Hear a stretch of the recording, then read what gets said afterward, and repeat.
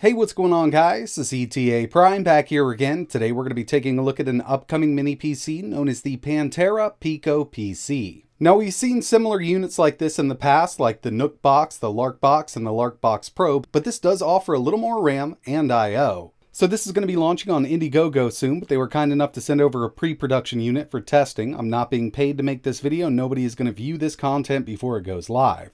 Let's go ahead and get this out of the box and take a look at it. Now, this does come in a bit bigger than the Larkbox or the Nucbox, but the main reason they wanted to up the form factor on it was the cooling system. They've added a beefier cooling system to this unit, so that CPU should be able to boost a lot longer, and this thing is just going to stay a lot cooler. Not to mention the extra I/O, they needed the room in here.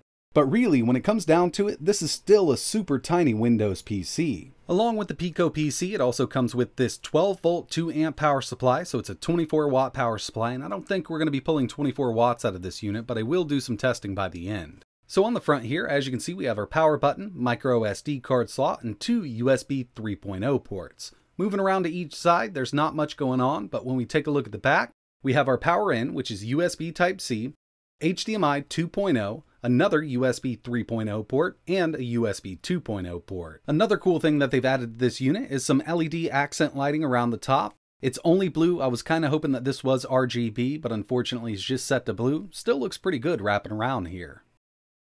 As for the specs of this mini PC, for the CPU, we have the Intel J4125. It's a quad-core x86 CPU, base clock of 2 GHz with a burst up to 2.7.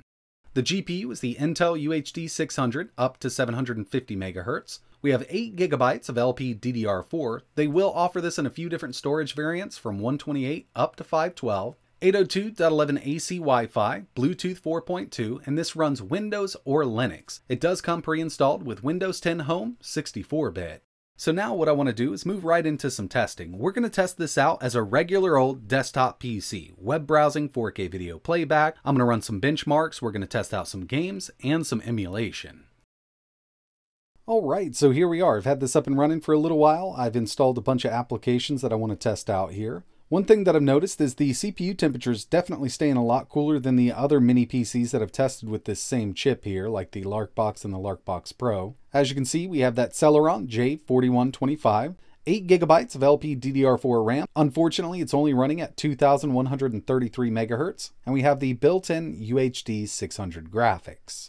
Alright, so before we move on to some heavy-duty stuff, I just want to test out the basics here, like web browsing, so we'll go ahead and open up the Edge browser. Overall, with these J4125s, I've had really good luck with web browsing. I mean, it hasn't really presented an issue for these little chips here. This does have AC Wi-Fi built in, and I am connected to my 5 GHz network, so as long as you have a good connection, you really shouldn't have an issue here. Everything loads up quickly, it's really smooth. Let's head over to the Raspberry Pi website, lots of images there to populate. And it should load right up. Yeah, there we go. Next thing I wanted to test was some 4K video playback, so we'll go over here to YouTube. Go ahead and get this set up real quick. We'll just go with this 4K 60. Go full screen with it. Make sure we are at 4K. Turn Stats for Nerds on and start it up. So it does look like we get a few drop frames on that initial load in, and that's pretty normal for these low-end chips. Let's let it play out just a little bit more. And if you take a look up here, you can see that it's still dropping a few frames, but it's really not that bad. If I didn't have this on, I'd never notice it. But again, this isn't the best performance that I've seen with 4K video playback on this same chipset. I also wanted to run a quick Geekbench 5 and just check out this score. Single, 434, multi, 1531. Keep in mind, this is a low-end Intel chip, so these scores aren't phenomenal. Now, this is not a gaming PC by any means, but we should be able to play some light stuff like Minecraft here. I'm at 14 chunks, I do have fancy graphics on, and it's running great. I saw it drop a little bit when I was doing some digging there, but Minecraft is fully playable on this mini PC.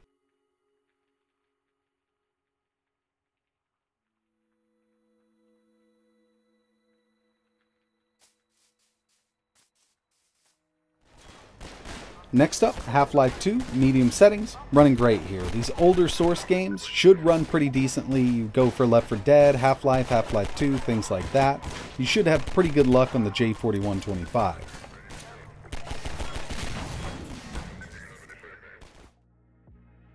So now it's time to take it up a notch. Here we have Skyrim. This is the original version of Skyrim, 720p low, and this is not going to hit 60. So we're over 30, but I was really hoping that it was going to do better. And unfortunately, when this was connected to my game capture card, I lost sound with Skyrim and the next game you're going to see, but sound is working on the monitor that I'm using this with. I'm not sure what it is, but sometimes this happens with these low-end Intel chips. And the final game I wanted to test here was CSGO 720p low settings. Again, was really hoping we could get a little better out of it, but this averaged 25 FPS.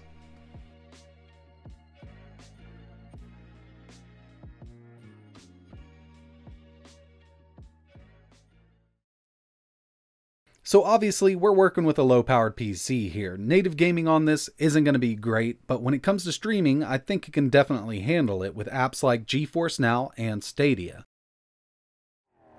So with that AC Wi-Fi built into the Pantera, it's actually handling Geforce Now quite well. Here we have Cyberpunk 2077, and it's working great. I haven't had any connection issues, but keep in mind this is really going to depend on your internet connection. And where I am right now has a pretty decent connection, so as long as you have that, Geforce Now isn't going to be an issue on this mini PC.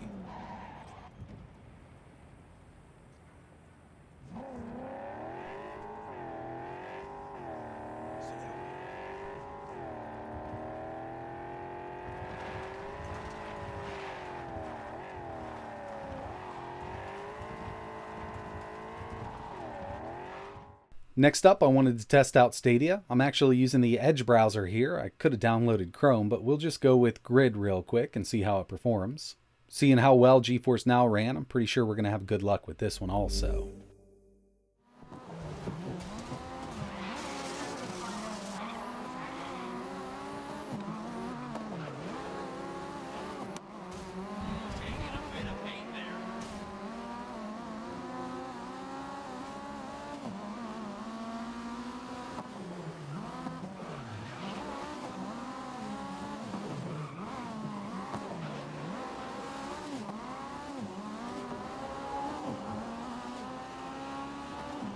The final thing I wanted to test here was a little bit of emulation. First up, we have Dreamcast with Redream at 1280 by 960. Here's Dead or Alive 2, one of the harder ones to emulate with the Redream emulator, and it's running perfectly fine.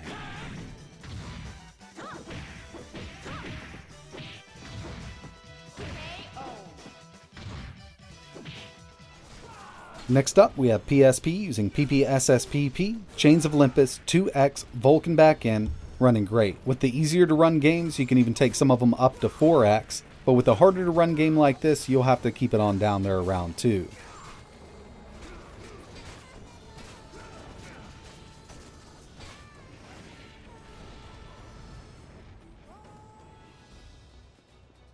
Next on the list, GameCube using Dolphin with the DirectX 11 backend. Soul Calibur 2 runs great, but this will not handle the harder to run games like Automodelista or F-Zero. For the lower end stuff, Mario, Wind Waker, as you can see, Soul Calibur 2, it runs it pretty good. Now whenever I test out these mini PCs, I always have it plugged into a kilowatt meter so I could check out the power draw from the wall. This is total system power draw. At idle, 5.7 watts, 4K video playback, 9.3, and gaming, 19.4. And I did stress test it, and the highest I could get was 19.4 out of it. So in the end, given the CPU that we're using here in the Pantera Pico, I think it's a solid little performer. I mean, it's definitely on par with the Larkbox and the GMK Nucbox. CPU temps with this one here definitely stayed a lot lower than those other boxes, but if you already own one of those, there's really no reason to upgrade to this.